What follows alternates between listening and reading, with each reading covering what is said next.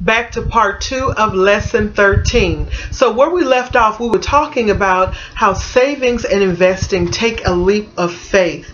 Ladies and gentlemen, I'm not going to pretend and talk to you about this just being an easy road. It is a commitment to a lifestyle change.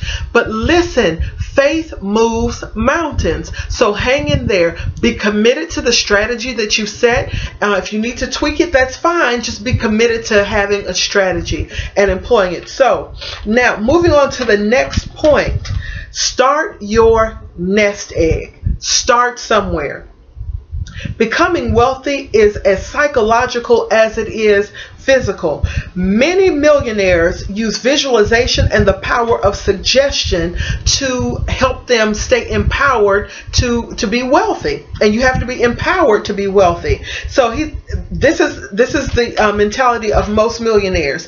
If you see it, you become it. Well, the Bible puts it this way: as a man or woman thinketh, means perceive, visualize, focus on, or dwells on, so is he or she. And here is the operative word, is. Is the state of being. It's how I am now.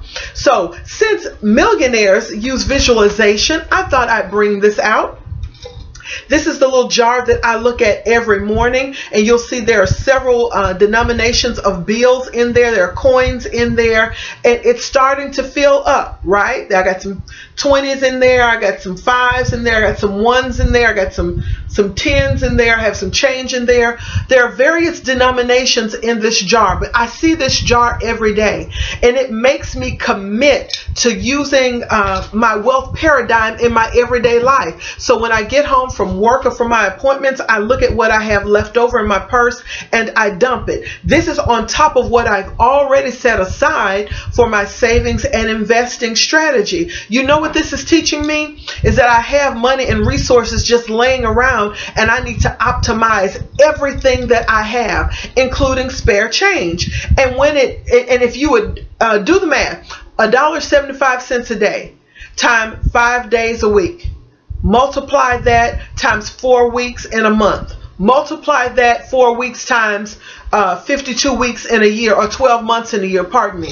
You'll be surprised at what you have at the end of the year just in spare change. So I want you to commit to that. And this is an excellent way, by the way, of getting kids involved in the investment and the saving strategy. If they can fill up this jar, then make this their contribution to the family's wealth paradigm. Remember, in lesson 1, we said everyone was committed and everyone had to get involved. This is a great strategy to do it. I also look at my little treasure chest, and you'll see it here, and at the bottom it says the God box. Now in this box I have pictures of my children and myself. I have denominations of bills that I have in there with motivations, with proclamations, with prayers.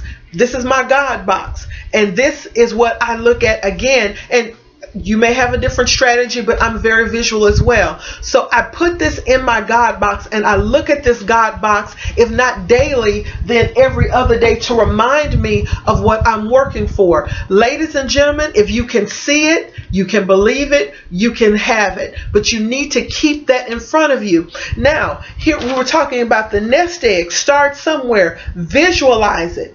Nest egg, what is it, by the way? A nest egg is a sum of money put aside for emergencies or for future purchases. Now, the author talked about the nest egg, and I wanted to read to you what he said here. The author said that a nest egg is a real or artificial egg that is put in a hen's nest to encourage it to continue laying after other eggs have been removed. So it's something that stimulates production. So whatever you need to see on a daily basis to help you commit to producing wealth, that's your nest egg. That's your egg, rather, that you put in your nest to kind of keep you focused on production. And that's all it is, ladies and gentlemen. It's having a mindset every day to be vigilant, to be purposeful in obtaining wealth.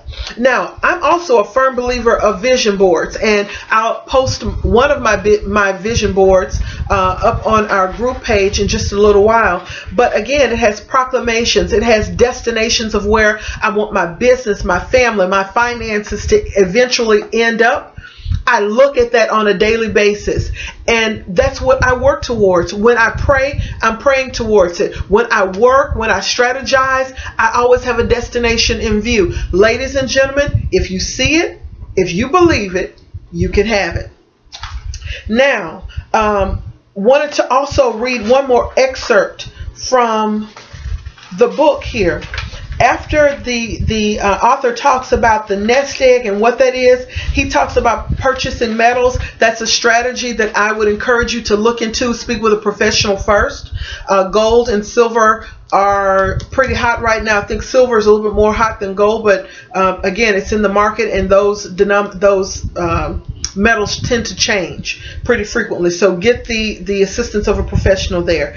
But again, the book talks about, again, page 42, seek the advice of a professional. Make sure you do that. But I want to get to this page, page 43. The author says, don't kill the goose that lays the golden egg. And he talks about the parable of the farmer who was very poor, but he discovers that a goose that he has lays golden eggs. And every day this goose is laying eggs, and the and the farmer sees it. And so as the farmer sees these eggs, he begins to gather them and notices that his wealth is increasing by the day. He then does something that's detrimental, and we find that it happens more times than not. He gets greedy. He gets ahead of himself. He puts his hands where his hands don't belong. And so to help him, because he gets so greedy, he then cuts open the hen that's laying the eggs, thinking that he'll just take all the eggs out at one time and then he'll be happy. What he finds out is that he ends up killing the hen, that was producing the wealth. What's the lesson there? Once you see how your wealth is beginning to accumulate, don't take it out and go make some purchase on an expensive vacation, or buy some really expensive piece of jewelry, or do something that has no rate of return on it for you. Don't do that. Don't become impatient. Don't think, well, I started once, I'll start again. I'm going to use this money now and I'm going to have a good time, because you only live once. While that's true, what happens if you outlive that decision?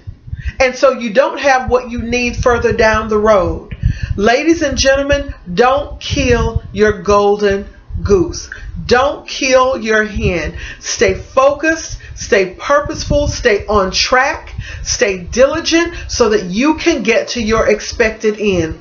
Don't kill the goose. And I wanted to read this. The author says on page 43.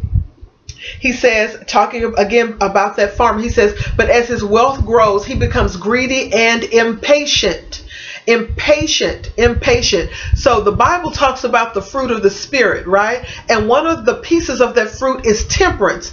Temperance and self-control. We need temperance and self-control as we pursue wealth. You have to have the ability to have delayed gratification. Okay, he says, finally, he decides to cut open the goose and get all the gold out at once. Of course, in doing so, again, I'm reiterating, he only manages to kill the goose and gets no more eggs. Ladies and gentlemen, don't say, well, I can do this again. I can start over right now. I'm just going to blow it and have fun.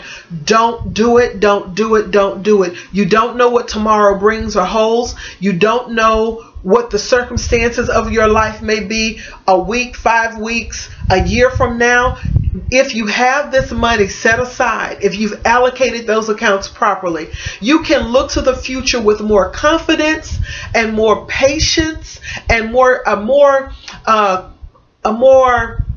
deliberate approach. You're not living haphazardly. You know what you're working with. So I want to challenge you, and I particularly want to put this out there for women who may be doing it alone. You can do this. You may say, well, I don't have the income to do it. Start somewhere. When you see this jar fill up, put it in a savings account and keep growing it and keep growing it and keep growing it until you have the amounts that you need to start the discretionary fund, to start the emergency fund, to start investing. You can do this. You would be surprised at what's really in your hands. I'll say that again. You'll be surprised at really what's in your hands. We have the money to do this. We just need the strategy, the discipline, the mindset, and the commitment, the faith to do it. And it can be done. So I want to challenge you. This is the end of lesson 3. We will post lesson 4 in just a little bit. But ladies and gentlemen, stay committed, stay diligent. We can do this. And when we do this, we'll see each other at the top. Stay tuned. Lesson 4 will be coming up soon. Bye-bye for now.